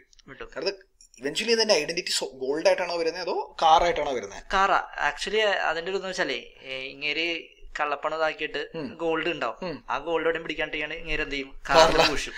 അപ്പൊ ഇതില് ട്വിസ്റ്റ് വരുന്നത് ഇപ്പൊ സാറെ പണ്ടൊക്കെ നമുക്കറിയാം സിൽവർ കൊണ്ട് പാത്രങ്ങൾ ഉണ്ടാക്കും, ഫോർക്ക്, സ്പൂൺ. അത് സിൽവർ പ്രഷ്യസ് മെറ്റൽ ആയി അല്ലേ. പക്ഷെ അത് ക്യാപിറ്റൽ അസറ്റ് അല്ല. കാരണം അത് മറ്റേ യൂട്ടൻസിൽസ് ആണ്. യൂട്ടൻസിൽസ് ഒരിക്കലും ക്യാപിറ്റൽ അസറ്റ് ആക്കാനായിട്ട് മെറ്റൽ വെച്ച് ഉണ്ടാക്കി ആവില്ല എന്നാണ് പറയുന്നത്. മനസ്സിലായി സാറേ? അതാണ് സാർ ഈ വെള്ളിക്കരണ്ടിയിൽ ജനിക്കുന്നത്. അതെ അതെ വെള്ളിക്കരണ്ടി. അതെ. പക്ഷെ അതേസമയം പ്രഷ്യസ് സ്റ്റോൺസ് ആണെങ്കിൽ സാറേ അത് യൂട്ടൻസിലിൽ വന്നാലും പ്രശ്നമില്ല. അതെ പ്രശ്നമാണ്. സ്റ്റോൺസ് ആണ് യൂട്ടൻസിൽസിൽ വന്നാലും പ്രശ്നമാണ്. പക്ഷെ മെറ്റലിൽ അങ്ങനെയില്ല. മെറ്റൽ യൂട്ടൻസിൽ വന്നെന്ന് വെച്ചത് ക്യാപിറ്റൽ അസറ്റ് ആവണമെന്നില്ല. ഓക്കെ. രണ്ടാമത് ആർക്കിയോളജിക്കൽ കളക്ഷൻ. എന്താ സാറിനെ പറയേണ്ട ആവശ്യമില്ലല്ലോ. നമ്മുടെ ആർക്കിയോളജി ഡിപ്പാർട്ട്മെന്റ് വെരിഫൈ ചെയ്ത എന്തെങ്കിലും ആയിട്ട്. ഇപ്പോൾ ഞാനിപ്പോൾ എവിടെ നിന്നെങ്കിലും കുഴിച്ചെടുത്തെങ്കിലും കണ്ടുപിടിച്ചു, ഞാനത് ആർക്കിയോളജി ഡിപ്പാർട്ട്മെന്റ് ഒന്നും അറിയിച്ചില്ല, ഞാനതൊരു ബ്ലാക്കിൽ അത് വിറ്റു, അല്ലെങ്കിൽ ആൾക്കാരെ നമ്മൾ ട്രാൻസ്ഫർ ചെയ്തു. അതൊരിക്കലും ക്യാപിറ്റലിനെ അട്രാക്ട് ചെയ്യില്ല. കാരണം അങ്ങനത്തെ അസറ്റ് ഉണ്ടെന്ന് ആർക്കും അറിയില്ല. പക്ഷെ ആർക്കിയോളജിക്കൽ ഡിപ്പാർട്ട്മെന്റ് ഒന്ന് വെരിഫൈ ചെയ്ത് കഴിഞ്ഞാൽ അത് ആർക്കിയോളജി കളക്ഷൻ ആയി അല്ലെ. ഇനി അത് ഞാൻ വിൽക്കുകയാണെങ്കിൽ അത് ക്യാപിറ്റൽ അസറ്റ് ആയി. അല്ല അതെന്റെ ക്യാപിറ്റൽ വിൽക്കണ്ട, അത് വിറ്റ് കഴിഞ്ഞാൽ ക്യാപിറ്റൽ ഗെയിൻ അടക്കേണ്ട ഒരു ഇൻകത്തിന്. പക്ഷെ എന്റെ കയ്യിൽ ക്യാപിറ്റൽ അസറ്റ് ആയി. കാരണം ഗവൺമെന്റിന് അറിയാം ആരുടെ കയ്യിലാണ് ഇരിക്കുന്നത്, എന്നാണ് ഞാൻ മേടിച്ചത്, അല്ലെങ്കിൽ ആർക്കാണ് ഞാൻ കൈമാറ്റം ചെയ്യുന്നതൊക്കെ അവരെ അറിയിക്കേണ്ടി വരും. Okay sir. അപ്പൊ ഈ മോൺസൺ സത്യം പറഞ്ഞ പുള്ളിയുടെ അത് യഥാർത്ഥ ആർക്കിയോളജിക്കൽ കളക്ഷൻ ആണെങ്കിൽ എന്തെങ്കിലും ക്യാപിറ്റൽ അസറ്റ് ആണല്ലോ. അപ്പൊ അത് പറഞ്ഞ പോലെ ശിവാജിയുടെ കസേര എന്ന് പറയുമ്പോൾ കസേരയാണ് ഒരു പേഴ്സണൽ അസറ്റ് ആണ് അല്ല, അത് ക്യാപിറ്റൽ അസറ്റ് ആവണ്ടില്ല. പക്ഷെ അത് ആർക്കിയോളജിക്കൽ ഡിപ്പാർട്ട്മെന്റ് വെരിഫൈ ചെയ്ത കസേരയാണെങ്കിൽ അത് ക്യാപിറ്റൽ അസറ്റ് ആയി. പിന്നെ drawing, painting, sculpture or any work of art. നമ്മുടെ ഇപ്പൊ എന്റെ വീട്ടിൽ പെയിന്റിംഗ് കിടക്കണം. ആ പെയിന്റിംഗ് ഒന്നുമല്ല, ചുമ്മാ ഒരു പെയിന്റിംഗ്. പക്ഷെ അതിപ്പോ ചെയ്ത് വലിയൊരു ആർട്ടിസ്റ്റിന്റെ പെയിന്റിംഗ് ആണെങ്കിൽ അത് ക്യാപിറ്റൽ അസറ്റ് ആയി. ഈ മോണാലിസയൊക്കെ പോലെ അതിന് ആർക്കിയോളജിക്കലായി. മനസ്സിലായത് സാറിന്? അപ്പൊ ക്യാപിറ്റൽ അസറ്റ് എന്താണെന്നുള്ള നമ്മൾ കറക്റ്റ് ഒരു ഡെഫിനിഷൻ കണ്ടു അല്ലേ. അതിന്റെ ഒരു ബേസിക് ഡെഫിനിഷൻ നമ്മൾ 3 പോയിന്റിലൂടെ കണ്ടു. ആ 3 പോയിന്റിൽ നിന്ന് നമ്മളൊരു നെഗറ്റീവ് ലിസ്റ്റിലേക്ക് പോയി. ആ നെഗറ്റീവ് ലിസ്റ്റിന്റെ ഒരു ഐറ്റത്തിന്റെ നെഗറ്റീവ് കണ്ടു, അതായത് തിരിച്ചത് ക്യാപിറ്റൽ അസറ്റ്. അപ്പൊ എല്ലാവർക്കും അത് ക്ലിയർ ആയിട്ട് മനസ്സിലായിട്ടുണ്ടാവും എന്ന് പ്രതീക്ഷിക്കുന്നു അല്ലേ സാറേ? തീർച്ചയായും സാർ. യെസ്. അപ്പോൾ ക്യാപിറ്റൽ അസറ്റ് എന്താന്നുള്ളത് കണ്ടു. ഇനി ക്യാപിറ്റൽ അസറ്റിനെ നമ്മുടെ ഇനീഷ്യൽ ചാർട്ട് ഒന്ന് നോക്കുകയാണെങ്കിൽ സാറേ, നമ്മൾ LTCA, STCA എന്നും പറഞ്ഞ് സ്പ്ലിറ്റ് ചെയ്യുന്നുണ്ട്. ക്യാപിറ്റൽ അസറ്റിനെ നമുക്ക് രണ്ടാക്കി മുറിക്കാം, long term and short term. Okay സാറേ, ടൈപ്സ് ഓഫ് ക്യാപിറ്റൽ അസറ്റ് നമുക്ക് long term capital asset, short term capital asset നമുക്ക് സ്പ്ലിറ്റ് ചെയ്യാം. Okay sir. എന്തിന്റെ ബേസിൽ ചെയ്യുന്ന അറിയാം സാറേ? പീരിയഡ് ഓഫ് ഹോൾഡിംഗ് എന്ന് പറയുന്ന കോൺസെപ്റ്റിന്റെ ബേസിസിലാണ്. ഒരു വ്യക്തി എത്ര നാള് ആ അസറ്റ് ഹോൾഡ് ചെയ്യുന്നു അതിന്റെ ബേസിസിലാണ് ക്യാപിറ്റൽ അസറ്റ് ലോങ് ആണോ ഷോർട്ട് ആണോ തീരുമാനിക്കുന്നത്. അപ്പോൾ capital asset will be treated as A short term capital asset as per the following table, അല്ലെങ്കിൽ it will be A long term capital asset. ഈ ടേബിൾ പ്രകാരം അല്ലെങ്കിൽ നോക്കിക്കോ സാറേ, ഒരു പെർട്ടിക്കുലർ കോളം ഉണ്ട്, POH 36 months, 24 months, 12 months. Sir generally ഏതൊരു അസറ്റും short term ആണ് if period of holding is 36 months or lesser. Generally ഏതൊരു അസറ്റിലും. Okay sir. ഒരു ജ്വല്ലറി ഉണ്ട്, അത് ഞാനൊരു 3 years താഴെയാണ് ഹോൾഡ് ചെയ്യുന്നതെങ്കിൽ അത് ഷോർട്ട് ടേം ആണ്. Yes sir, correct, short term ആണത്. Okay sir. Okay sir. Okay. ഇനി ആ 36 24 മാസമായി കുറയും അസറ്റ് ഒരു ഇമ്മൂവബിൾ പ്രോപ്പർട്ടിയോ അല്ലെങ്കിൽ ഒരു അൺലിസ്റ്റഡ് സെക്യൂരിറ്റിയോ ആണെങ്കിൽ. Okay sir. Okay okay, clear ആണോ സാർ? ക്ലിയർ ആണ് സാർ. അപ്പോൾ ജനറലി ഏതൊരു അസറ്റിനും 36 months ആണ്. പക്ഷെ ഇമ്മൂവബിൾ പ്രോപ്പർട്ടിയോ അൺലിസ്റ്റഡ് ഷെയറോ വന്നു കഴിഞ്ഞാൽ 24 ആവും. ഇനി ആ 24 വീണ്ടും 12 ആയി കുറയും if the security is A listed share അല്ലെങ്കിൽ ഏതിൽ listed security, zero coupon bond, unit of EOF എന്ന് പറഞ്ഞാൽ equity oriented fund, unit of UTI. EOF ഉം UTI എന്ന് പറഞ്ഞാൽ ഒരു മ്യൂച്വൽ ഫണ്ട് ആണ്, അറിയാലോ സാർ. EOF ഫുൾ ഇക്വിറ്റിയിൽ കളിക്കുന്നത്, UTI യൂണിറ്റ് ട്രസ്റ്റ് ഓഫ് ഇന്ത്യയുടെ. ഇതിന്റെ സെക്യൂരിറ്റീസ് ആണെങ്കിൽ 12 മാസം. അപ്പോ നമുക്ക് നമ്മുടെ നോട്ടിലേക്ക് പോകാം സാറേ. Okay sir. അപ്പോ ഒരു ക്യാപിറ്റൽ അസറ്റിനെ നമുക്ക് ലോങ് ടേമോ ഷോർട്ട് ടേമോ ആയിട്ട് തീരുമാനിക്കണം എങ്ങനെയാണ് സാറേ? പീരീഡ് ഓഫ് ഫോൾഡിംഗ് വെച്ചിട്ടാണ് അല്ലേ? അതെ സാർ. അപ്പോൾ പീരീഡ് ഓഫ് ഫോൾഡിംഗ് വെച്ച് നമുക്ക് 3 സ്പ്ലിറ്റ് ചെയ്യാം. ജനറൽ അസറ്റ്സിനാണെങ്കിൽ അവര് ഷോർട്ട് ടേം ആയിരിക്കും if there period of holding is less than or equal to 36. ഇനി അസറ്റ് ഒരു ഇമ്മൂവബിൾ പ്രോപ്പർട്ടിയോ അല്ലെങ്കിൽ IP എന്ന് ഉദ്ദേശിക്കുന്ന ഇമ്മൂവബിൾ പ്രോപ്പർട്ടിയാണ്, ഓർ അൺലിസ്റ്റഡ് ഷെയർസ് ആണെങ്കിൽ ഷോർട്ട് ടേം ആയിരിക്കും if there period of holding. ഇപ്പൊ എനിക്ക് period of holding is less than or equal to 24 months. അതായത് ഇപ്പൊ എന്റെ ഒരു അൺലിസ്റ്റഡ് സെക്യൂരിറ്റി ഉണ്ടെങ്കിൽ ഞാൻ 25 മാസം ഹോൾഡ് ചെയ്താൽ, അൺലിസ്റ്റഡ് ഷെയർ ഉണ്ടെങ്കിൽ 25 മാസം ഹോൾഡ് ചെയ്താൽ അത് ലോങ് ടേം. അതെ. ഇനി ലിസ്റ്റഡ് ഷെയർസ് അല്ലെങ്കിൽ സെക്യൂരിറ്റീസ് മറ്റേ UTIയുടെ zero coupon bond, EOFന്റെ units, zero coupon bonds, ഇവർക്ക് പിന്നെയും കുറഞ്ഞു. ഷോർട്ട് ടേം കാലാവധി 12 മാസമേ ഉള്ളൂ. 12 മാസത്തിന് മുകളിലേക്ക് പോയി കഴിഞ്ഞാൽ അവർ ലോങ് ടേം ആയി അല്ലേ? സാർ സിമ്പിൾ ക്വസ്റ്റ്യൻ, ഒരു അൺലിസ്റ്റഡ് ഡിബെഞ്ചർ ഉണ്ടെങ്കിൽ അത് ലോങ് ടേം ആവണമെങ്കിൽ എത്ര മാസം ഹോൾഡ് ചെയ്യണം? അൺലിസ്റ്റഡ് ഡിബെഞ്ചർ സാർ അത് 36 ആവില്ലേ സാർ? കറക്റ്റ്. ജനറലേക്കും ഇവിടെ അൺലിസ്റ്റഡ് ഷെയർസ് മാത്രമേ പറയുന്നുള്ളൂ അല്ലെ? ഇവിടെ ലിസ്റ്റഡ് ഡിബെഞ്ചേഴ്സ് പറയുന്നുണ്ട്. അപ്പൊ അൺലിസ്റ്റഡ് ഡിബെഞ്ചേഴ്സ് ഇവിടെയും പറയുന്നില്ല. ഇവിടേക്കും ക്ലിയർ ആയല്ലോ സാറേ? അപ്പൊ അത്രേ ഉള്ളൂ classification of an asset into long term and short term. Okay ആണോ സാറേ? ഓക്കെ അല്ലേ? അപ്പൊ അതോടുകൂടെ നമ്മുടെ ക്യാപിറ്റൽ അസറ്റ് എന്താന്നുള്ള പരിപാടി കഴിഞ്ഞു. അപ്പൊ നമ്മുടെ ഡെഫിനിഷനിലേക്ക് നമ്മളൊന്ന് പോവുകയാണെങ്കിൽ, ക്യാപിറ്റൽ അസറ്റ് അല്ല ഫസ്റ്റ് ഞാൻ ടിക്ക് ചെയ്ത പോയിന്റ് സാറേ, അത് ക്ലിയർ. Capital asset clear. അടുത്ത പോയിന്റ് നോക്കിയാ സാറേ, ട്രാൻസ്ഫർ. എന്താണ് ഈ ട്രാൻസ്ഫർ? സ്ഥലം മാറ്റം സാറേ. അതല്ല ട്രാൻസ്ഫർ എന്ന് പറയുന്നത്. ട്രാൻസ്ഫർ എന്ന് പറയുന്നത് ഇൻകം ടാക്സ് ആക്ടിൽ ഒരു 7 പോയിന്റ്സ് ആണ്. 7ാമത്തെ പോയിന്റ് താഴെ കിടക്കണ നമുക്ക് തൽക്കാലം ഇവിടുന്ന് മുകളിലോട്ട് വരാം. Yes. Sale, exchange and റിലിങ്ക്വിഷ്മെന്റ് of any asset. Sale എന്താ പറയുക, എക്സ്ചേഞ്ച് എന്താ പറയുക, റിലിങ്ക്വിഷ്മെന്റ് എന്താ പറയുക, വിട്ടുകൊടുക്കുന്നു, വേണ്ടെന്ന് കൊടുക്കുന്നു അല്ലെ? എക്സ്റ്റിങ്ക്വിഷ്മെന്റ് of any right, ഇല്ലാണ്ടാകുന്നു. Compulsory acquisition under any law, very very important. നമുക്ക് ഈ ചാപ്റ്റർ കണ്ടമാനം പഠിക്കാനുള്ളതാണ്. സ്ഥലം വിട്ടുകൊടുക്കും. അത് തന്നെ നിയമപ്രകാരം when a law comes into place under നിയമപ്രകാരം ഒരു ആക്ടോ അല്ലെങ്കിൽ ഗവൺമെന്റ് ബോഡിയോ കോൺസ്റ്റിറ്റ്യൂഷൻ പ്രകാരം ലീഗൽ ആയിട്ടൊരു ഫോഴ്സ് വന്നിട്ട് നമ്മുടെ ഒരു അസറ്റ് ഏറ്റെടുക്കുന്നു, അത് കമ്പൽസറിലി നമുക്ക് കൊടുത്തേ പറ്റൂ, കൊടുക്കാണ്ടിരിക്കാൻ പറ്റില്ല. അതെ. പിന്നെ next, conversion of capital asset in stock in trade, very very important. ഇപ്പോൾ സാറേ ഒരു എക്സാമ്പിൾ പറയുകയാണെങ്കിൽ നമ്മുടെ സ്കൈലൈൻ ബിൽഡേഴ്സ് ഒരു 10 ഫ്ലാറ്റ് പണിഞ്ഞു. 10 ഫ്ലാറ്റിൽ ഒരു ഫ്ലാറ്റ് അവര് സ്റ്റോക്കായിട്ടാണ് വെച്ചത്, പക്ഷെ അതിനവര് ഇതാക്കി മാറ്റി, എന്താക്കി മാറ്റി, അവരുടെ ഓഫീസാക്കി മാറ്റി. ഇത് ക്യാപിറ്റൽ അസറ്റ് ആയല്ലോ, ഡിപ്രിസിയേഷൻ എടുക്കില്ല അല്ലെ? കുറച്ച് മാസം കഴിയുമ്പോൾ ഇത് ഓഫീസ് ആക്കേണ്ടിയില്ല, തിരിച്ച് നമുക്ക് ഫ്ലാറ്റ് ആക്കായിരുന്നു, വിൽക്കാം. അപ്പൊ എന്ത് ചെയ്തു, അവരുടെ ക്യാപിറ്റൽ അസറ്റിനെ തിരിച്ച് സ്റ്റോക്ക് ആക്കി മാറ്റി, അത് ട്രാൻസ്ഫർ ആയി. ക്യാപിറ്റൽ അസറ്റ് സ്റ്റോക്ക് ആകുമ്പോൾ ട്രാൻസ്ഫർ ആയി. Maturity or redemption of zero coupon bond, കാരണം ക്യാപിറ്റൽ അസറ്റ് ഉണ്ടാവുമല്ലോ. അതെ. Transaction of an immobile property under section 53, അത് കാര്യമാക്കണ്ട, അല്ല ട്രാൻസ്ഫർ പ്രോപ്പർട്ടി ആയാലും പ്രത്യേക സാധനം നമുക്ക് അത്ര ഇമ്പോർട്ടന്റ് അല്ല. പാർഷ്യൽ പെർഫോമൻസ് ഒക്കെ പ്രധാനം, നമുക്ക് നോക്കേണ്ട ആവശ്യമില്ല. Next, transaction which has the effect of transferring or enabling the enjoyment of an immobile property.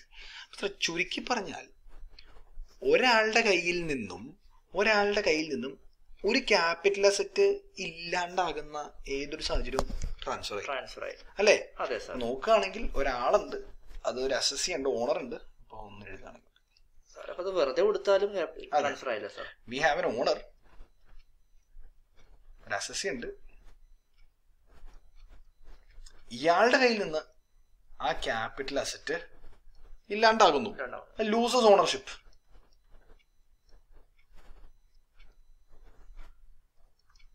വെറുതെ കൊടുത്തു കഴിഞ്ഞാൽ സാർ അത് ക്യാപിറ്റൽ ഗെയിനിലേക്ക് വരില്ല, കാരണം ക്യാപിറ്റൽ ഗെയിൻ അല്ലെങ്കിൽ പ്രോഫിറ്റ് വരണ്ടേ. വെറുതെ കൊടുത്തു കഴിഞ്ഞാൽ അത് വരില്ലല്ലോ. ശരിയാണ്. GSTയുടെ കാര്യം പറഞ്ഞല്ലേ സാറേ, സപ്ലൈ എന്ന് പറയുമ്പോൾ കൺസിഡറേഷൻ ആ കേസാണ്. അപ്പോൾ മൊത്തത്തിൽ ഇയാളുടെ കയ്യിൽ ലൂസസ് ഓണർഷിപ്പ്. അപ്പൊ സെയിലായി വരാം, എക്സ്ചേഞ്ച് ആയിട്ട് വരാം, റിലിങ്ക്വിഷ്മെന്റ് ആയിട്ട് വരാം, എക്സ്റ്റിങ്ക്വിഷ്മെന്റ് ആയിട്ട് വരാം അല്ലേ? മെച്യൂരിറ്റി ആയിട്ട് ഇപ്പൊ എന്റെ ഒരു ബോണ്ട് ഉണ്ട്, അത് മെച്യൂർ ആയി കഴിഞ്ഞാൽ എന്റെ ബോണ്ട് ഇല്ലല്ലോ അല്ലേ? അപ്പൊ ബോണ്ടിനുള്ള ഓണർഷിപ്പ് അല്ലേ? അപ്പോൾ മൊത്തത്തിൽ പറഞ്ഞ ഒരു ക്യാപിറ്റൽ അസറ്റ് ആളുടെ കയ്യിൽ ഇല്ലാതെ ആവുന്ന ഏതൊരു സാഹചര്യത്തിനെ നമുക്ക് ട്രാൻസ്ഫർ എന്ന് വിളിക്കാം. ട്രാൻസ്ഫർ എന്ന വാക്കിൽ കുറെ കാര്യങ്ങൾ ഒളിപ്പിച്ചു വെച്ചിട്ടുണ്ടല്ലേ? അതെ, കുറെ കാര്യങ്ങൾ ഒളിപ്പിച്ചിട്ടുണ്ട്. അപ്പൊ നമ്മള് ക്യാപിറ്റൽ അസറ്റ് കഴിഞ്ഞു, ട്രാൻസ്ഫർ കഴിഞ്ഞു. ഇനി നെക്സ്റ്റ് വൺ പ്രോഫിറ്റ്. ഇതോടുകൂടി നമ്മൾ ഇന്നത്തെ വീഡിയോ കഴിയും. ഈ പ്രോഫിറ്റ് എന്താണ്? ആ പ്രോഫിറ്റ് എന്താണ് ഓൾറെഡി നമ്മൾ സ്റ്റാർട്ടിങ്ങിൽ പറഞ്ഞ സാറേ. അതെ സാറേ, ഇതാണ് ആ പ്രോഫിറ്റ്. വീണ്ടും വീണ്ടും അതെ, ആ സിമ്പിൾ ഫോർമാറ്റ് പ്രകാരമാണ് പ്രോഫിറ്റ് കണ്ടുപിടിക്കുന്നത്. ഇപ്പൊ സിമ്പിൾ ഫോർമാറ്റ് ആണ്. അപ്പൊ ആദ്യം നമ്മുടെ സെയിൽ പ്രൈസ് നമ്മൾ നേരത്തെ വിളിക്കും. സെയിൽ പ്രൈസ് എന്നല്ല ഇവിടെ വിളിക്കുന്നത്, നമ്മൾ full value of consideration, FVC in short. ഞാൻ പേനയുടെ ഫോണ്ട് ചെറുതായിക്കോട്ടെ സാറേ, ഭയങ്കര തിക്കായി പോയി. Full value of consideration. അതിൽ നമ്മൾ എക്സ്പെൻസസ് ഓൺ ട്രാൻസ്ഫർ കുറച്ചു. അത് കുറച്ച് നമുക്ക് നെറ്റ് വാല്യൂ ഓഫ് കൺസിഡറേഷൻ കിട്ടി സാറേ. അതിൽ നിന്ന് നമ്മൾ 2 ഐറ്റം കുറച്ച്, cost of acquisition and cost of improvement. Cost of acquisition എന്താ? നമ്മുടെ purchase price. Cost of improvement modifying price അല്ലേ? അപ്പൊ ഇവിടെ ഞാൻ cost of acquisition, cost of improvement ഉണ്ട്. വേറൊരു സാധനം ICOI ആണ് കേട്ടോ, സ്മോൾ മിസ്റ്റേക്ക്. ICOI ഇട്ടിട്ടുണ്ട്. എന്താ പറയുക പി സ്റ്റാർട്ടിലൊന്നും ഐ സാറിന്? It's A process called indexation. Indexation sir പഠിച്ചാണ് നമ്മൾ പറയുന്നത്. ലോങ് ടേം ക്യാപിറ്റൽ അസറ്റ്സിന് മാത്രം കിട്ടുന്നൊരു ബെനിഫിറ്റ്. അതെന്താ സാർ? ഞാൻ സാറ് 2000 ഒരു അസറ്റ് മേടിച്ചു. 2000 ഞാനൊരു അസറ്റ് മേടിച്ചു. 2000 ഓക്കെ, ഞാനൊരു വീട് മേടിച്ചു. ഹൗസ് പ്രോപ്പർട്ടി 2000 അക്വയർ ചെയ്തു. ഞാനത് അക്വയർ ചെയ്ത് 2 ലക്ഷം രൂപയ്ക്ക്. അതെ, ഇന്ന് 2023 ആയി. ഞാനിത് സെല്ല് ചെയ്തു. ഇതിന് 2 കോടി രൂപയായി. ആവാലോ അല്ലേ? അപ്പൊ എന്റെ ക്യാപിറ്റൽ ഗെയിൻ നോക്കുകയാണെങ്കിൽ എന്റെ ഫുൾ വാല്യൂ ഓഫ് കൺസിഡറേഷൻ 2 കോടി അല്ലേ? എന്റെ എക്സ്പെൻസ് ഓൺ ട്രാൻസ്ഫർ നമുക്ക് കാര്യമാക്കാം. കോസ്റ്റ് ഓഫ് അക്വിസിഷൻ ഉണ്ട് 2 ലക്ഷം. അപ്പൊ എന്റെ ക്യാപിറ്റൽ ഗെയിൻ എന്തായി? 1.98 crores അല്ലേ? പക്ഷെ സാറേ, ഈ 2 ലക്ഷം 2 കോടി ആയത് പ്യോർലി മാർക്കറ്റ് ഫംഗ്ഷനിങ്ങിന്റെ ആണോ, അതോ വേറെ വല്ലതും അതിന്റെ പുറകിലുണ്ടോ? എന്താ വില ഇത്രയും വില കയറിയതിന്റെ കാര്യം എന്തായിരിക്കും സാർ? എക്സാക്ട്ലി, ആ ഇൻഫ്ലേഷൻ ഒരു നല്ലൊരു റോള് കളിച്ചിട്ടുണ്ട് ഈ 2 ലക്ഷത്തിനെ 2 കോടിയിൽ എത്തിക്കാനായിട്ട് അല്ലെ സാറേ? അല്ലേ? 2 ലക്ഷത്തിന് ഒരു ചെറിയൊരു ആട്ടുംകൂടി പോലും കിട്ടൂല. അതെ. അപ്പൊ മണിയുടെ വെർത്ത് ഇൻഫ്ലേഷൻ എന്നുള്ള കോൺസെപ്റ്റ് കാരണം ഭയങ്കരമായിട്ട് കയറി അല്ലേ?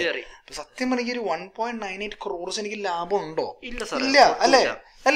അപ്പൊ ഇൻകം ടാക്സ് ആക്ട് എന്താ പറയുന്നത് വെച്ചാൽ, അങ്ങനെയെങ്കിൽ നിങ്ങൾക്ക് ഞാനൊരു ബെനിഫിറ്റ് തരാം.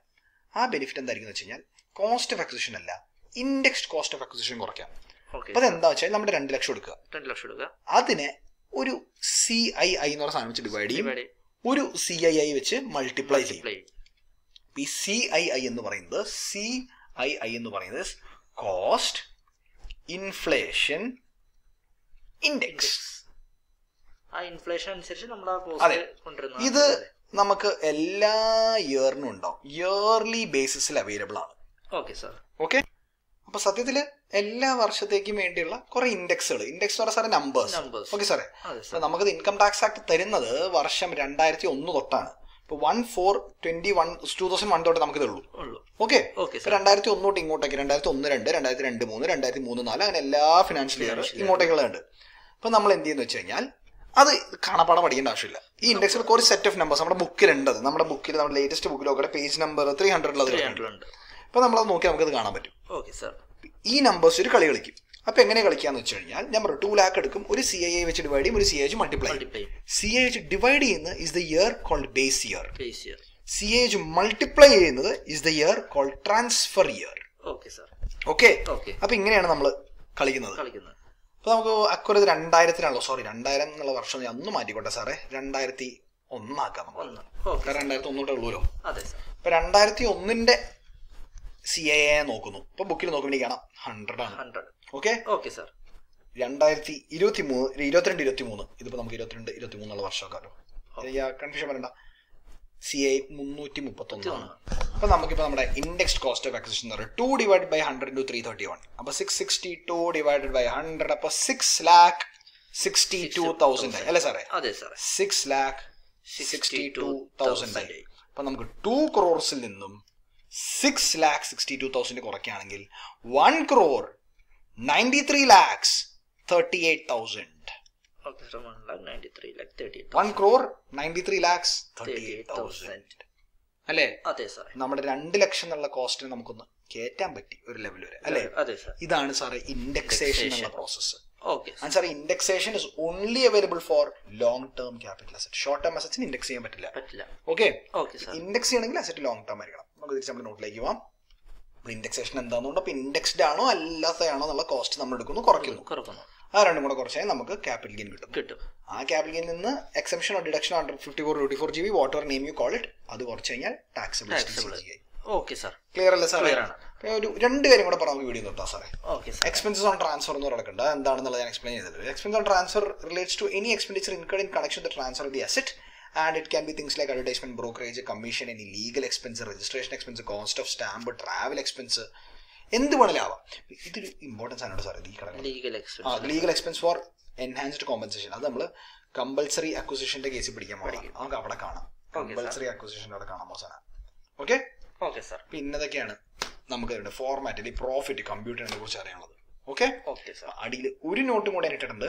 ഇത് സ്റ്റുഡൻസിനോട് ഞാൻ പറഞ്ഞത് ജസ്റ്റ് സ്ക്രീൻഷോട്ട് എടുത്ത് വെച്ചോ. അതായത് ലോങ് ടേം ആണെങ്കിൽ പോലും, അല്ലെങ്കിൽ എവിടേക്കാണ് നമുക്ക് ഇൻഡെക്സേഷൻ കിട്ടാത്തത്? ഷോർട്ട് ടേമിൽ ഒരിക്കലും കിട്ടില്ല, ഒരു പ്രത്യേക ലോങ് ടേമിൽ കിട്ടില്ല, ബോണ്ടുകൾക്ക് കിട്ടുകയില്ല.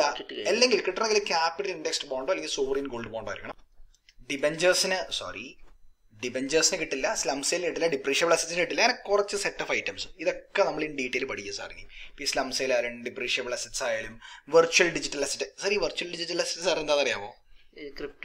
നമ്മുടെ ഈയിടെ ഇറങ്ങിയ crypto currency, non fungible tokens, അതൊക്കെയാണ് വെർച്വൽ ഡിജിറ്റൽ അസറ്റ്. ഇപ്പൊ അതിനെ അസറ്റ് ആയിട്ട് കൺസിഡർ ചെയ്തിട്ട് അതിനിപ്പോ ക്യാപിറ്റൽ ഗെയിൻസ് ടാക്സ് ഉണ്ട്. ട്രാൻസ്ഫർ ആണ് 30%, ടാക്സ് റേറ്റ് 30% വരുന്നുണ്ടായിരുന്നു. യെസ്, അപ്പൊ അങ്ങനെ കുറച്ച് ഐറ്റംസ് ഇൻഡെക്സ്, അത് ലോങ് ടേം ആയി ഇൻഡെക്സ് ചെയ്യാൻ പറ്റില്ല. ഇൻഫ്ലേഷന്റെ എഫക്റ്റീവ്സ് കുറയ്ക്കാൻ പറ്റില്ല, കാരണം അതിന്റെ വാല്യൂ എങ്ങനെയാണ് നിങ്ങളെന്ന് പറയാൻ പറ്റില്ലല്ലോ. റൈറ്റ്, അപ്പൊ ഇങ്ങനെ കുറച്ച് സാധനങ്ങൾക്ക് നമുക്ക് ഒരു വിധത്തിൽ ഇൻഡെക്സേഷൻ കിട്ടില്ല. അപ്പൊ സാറേ, അങ്ങനെ നോക്കുകയാണെങ്കിൽ നമ്മള് part 1 of capital gain study കഴിഞ്ഞു. അപ്പൊ നമ്മൾ നോക്കുകയാണെങ്കിൽ നമ്മൾ ഇത് എന്തൊക്കെ പഠിച്ചു? നമ്മൾ ചാർജബിലിറ്റി വെച്ച് തുടങ്ങിയതാണ്. ചാർജബിലിറ്റി കണ്ടു. ചാർജബിലിറ്റിയിൽ നിന്ന് നമ്മൾ ഒന്ന് പെന്നെടുത്തോട്ടെ, ക്യാപിറ്റൽ അസറ്റ് കണ്ടു. യെസ്, ക്യാപിറ്റൽ അസറ്റ് കണ്ടിട്ട് നമ്മൾ എങ്ങോട്ടേക്കാ പോയത്? നമ്മൾ ട്രാൻസ്ഫർ എന്താന്ന് കണ്ടു. ക്യാപിറ്റൽ നമ്മൾ ലോങ് ടേം ഷോർട്ട് ടേം ഒക്കെ കണ്ടു. 36 മാസം 24 ദിവസം ക്യാപിറ്റൽ അസറ്റിന്റെ ഡെഫിനിഷൻ കണ്ടു. ട്രാൻസ്ഫർ കണ്ടു. ക്യാപിറ്റൽ അസറ്റ് ട്രാൻസ്ഫർ പ്രോഫിറ്റിലേക്ക് എത്തി. പ്രോഫിറ്റിലേക്ക് നമ്മളെ ഫോർമാറ്റ് ഇപ്പൊ അവിടെ നിന്നത് അല്ലേ? ഇൻഡെക്സേഷൻ ഒരു കാര്യം നിർത്തിയത്. പാർട്ട് 2 ഇത്രയും പോരെ സാറേ? ഇത് നമുക്ക് പാർട്ട് 2 കാണാം. പാർട്ട് 2 തികയുന്ന എനിക്ക് തോന്നുന്നില്ല. ഇതിന് തന്നെ വേണ്ടി ഒരു 3 പാർട്ട്, ഭയങ്കര, ഇതിന് ഓരോന്നിനും ഓരോ പാർട്ട് ഉണ്ട്. ഭയങ്കര വലിയൊരു കഥയാണ്. അപ്പൊ നെക്സ്റ്റ് നമ്മൾ special case of capital gain കാണും, കമ്പ്യൂട്ടേഷൻ ഓഫ് ക്യാപിറ്റൽ ഗെയിൻ കാണും. അത് കഴിഞ്ഞാൽ ഒരു പാർട്ടുണ്ട് ഡിഡക്ഷൻസ്, അത് കഴിഞ്ഞ ഒരു പാർട്ടുണ്ട് ടാക്സ്. സിമ്പിൾ ആയി റൈറ്റ്. ഈ വീഡിയോ അത്രയും പോരെ? അപ്പൊ yes, with that Z V are signing off. എന്തെങ്കിലും ഡൗട്ട് നിങ്ങൾക്ക് ഉണ്ടെങ്കിൽ, എന്തെങ്കിലും ക്ലാരിഫിക്കേഷൻ നിങ്ങൾക്ക് വേണമെങ്കിൽ, please do keep in mind, V are always here. എന്റെ നമ്പർ, ഞങ്ങളുടെ നമ്പറും ഇമെയിൽ ഐഡിയും will be given in the description. You can always reach out to us. Yes, പോരെ? നമുക്ക് നെക്സ്റ്റ് വീഡിയോയിൽ കാണാം. Till then, Tata, bye bye, take care, bye bye, piece.